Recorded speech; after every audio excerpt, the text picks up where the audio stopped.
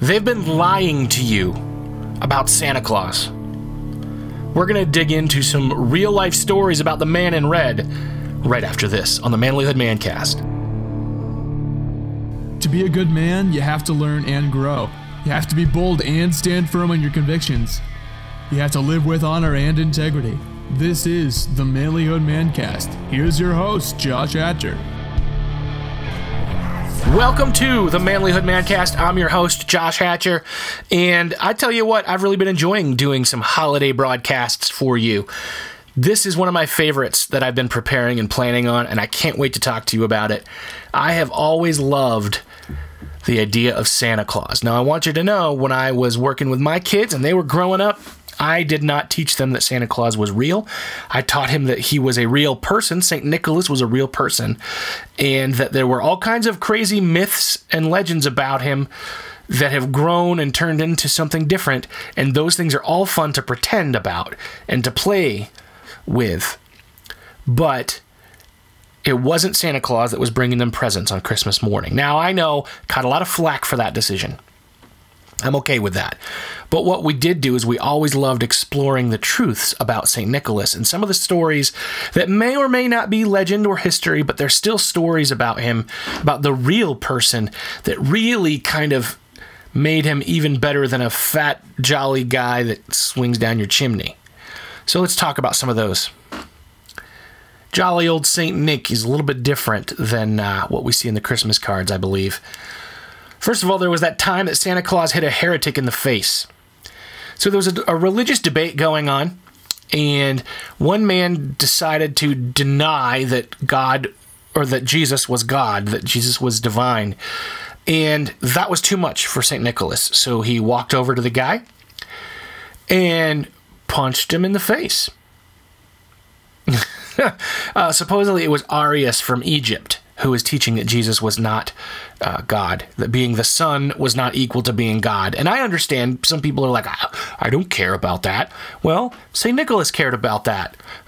And he couldn't believe and couldn't bear hearing Arius lie about the person he loved more than anybody else. So he walked across the room and he either slapped or punched, not quite sure which happened there, but punched him right across the face and gave him a bloody nose. So I'll tell you, I don't necessarily condone hauling off and smacking somebody who disagrees with your theology, but at the same time, part of me kind of respects St. Nick a little bit more, knowing that he was very passionate about what he believed. The other time that St. Nick really proved his goodness actually is one of the origins of the legend of the stocking. He basically saved 3 daughters from being sold into prostitution. So 300 AD was a different time. In those days, no respectable person would marry a woman who didn't have a gift from her father, a monetary gift from her father. So if the father couldn't pay for the dowry, the woman was often sold into slavery or prostitution. It was a different time and customs were different, and I don't want to really excuse things, though, because honestly it was just barbaric to basically sell your daughter.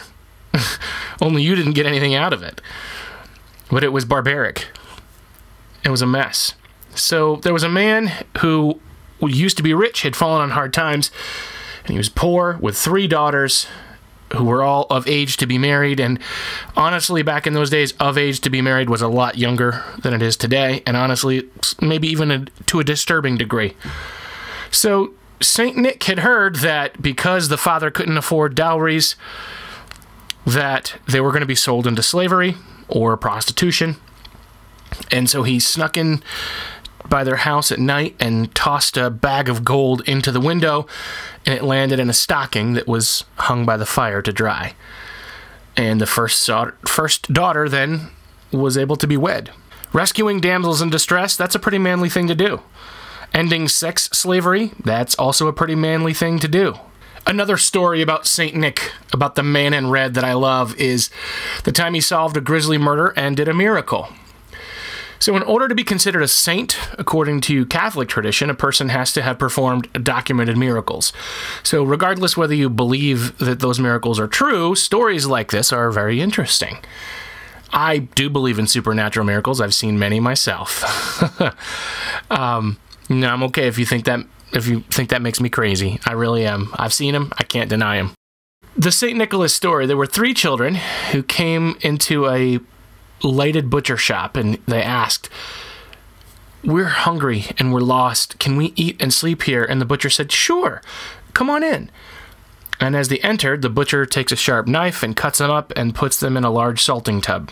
7 years later, St. Nicholas shows up. He's now a bishop. And he knocks on the door, and he tells the butcher to open up his large salting tub, and then he puts his hand on the tub and says, "Rise up, children." And the little children wake up and stand up, and their families joyfully welcome them home. Now, whether or not the story actually happened is irrelevant, but it's still a pretty cool story, right? It's cool to think of Santa Claus doing actual good in the world, not just giving kids cheap plastic toys and way too much chocolate. I think Santa would actually be pretty ticked off about the chocolate industry these days anyway, because I know that they often hire slaves to pick their cocoa beans in other parts of the world. That's not cool. He wouldn't like that. Another story I love about St. Nicholas is the time that he told a storm to take a chill pill, and it listened. So actually, if you didn't know this, St. Nicholas is the patron saint of sailors, and it probably has to do with this story. So he had a vision that a violent storm was coming, and although no one else suspected it, he warned the crew, and all of a sudden the sky went black and the clouds appeared, and the storm rose up. The sea was churning, everybody was afraid, and they were all begging Nicholas to rescue them, and they said, "Pray to God to save us or we'll be swallowed up by the sea." So Nicholas encouraged the people to put their hope into God, and then he prayed to the Lord. And as he prayed, he asked God to calm the waters, and the waters just went calm. And the passengers were like, "What in the world?" And then a fair wind picked up, and it filled the sails, and the boat sailed off to Alexandria in Egypt. If this story sounds familiar, something very similar happened to Jesus in the New Testament. And like I've said before, regardless of what you believe about miracles, it's still a pretty cool story.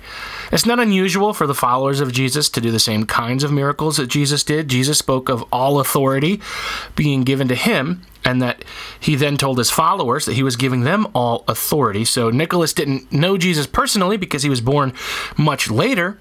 So he didn't physically had never met Jesus, but he chose to walk away from a life of luxury to live a life of charity and kindness and goodwill.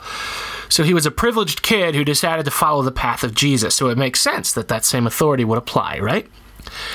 Nicholas wasn't some soft fat guy sitting at the mall with 100 kids making demands. If he spoke with authority so strongly that winds and waves shut up at his request, maybe we should strive for that kind of authority in our lives. Speak boldly to the frightening circumstances in your life and tell them to shut the hell up. St. Nicholas is definitely a superhero of sorts. And while the myths and the fables that we hear about him, especially Santa Claus, are certainly a lot of fun, the myths and legends and maybe even truths about the real St. Nicholas are even more intriguing, I think. I love this man, and I love what he represents, and I hope that I can be anywhere nearly as manly as the man in red. Anyway, I love you guys, I care about you guys, and I look forward to seeing you next week. Hey man, I see you. I see your fire going out. I see your marriage barely holding on. I know you're broke, wore out, and at the end of your rope. I've been there. It sucks. It sucks the spark right out of you, till all you have is a pile of wet wood. It feels like it's never gonna burn. I can't fix your problems. I can't make her love you again. I can't lose 50 pounds for you or fill your bank account. But I can remind you of who you are. I can share some of my fire. I can help you make a plan to get your life back on track. So let's go. Let's do this. Let's reignite our lives. There's a lot at stake. No one wants their marriage to end in divorce. No one wants to wallow in despair or to the dark places that follow. So let's do it. Let's reignite our lives. Let's reignite our passion, our marriage, our health, our career, our dreams, our mindsets. Get reignite today.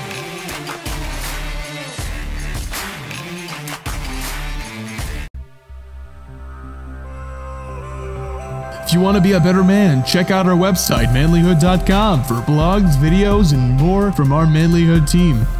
And you can also join our private Facebook group, Manlihood Man Cave, where you can meet up with a band of brothers who will challenge you and help you on your journey of manhood. This episode is produced by Hatcher Media for manlihood.com. Be sure to subscribe and leave us a review on iTunes, YouTube, or wherever you're listening to the show.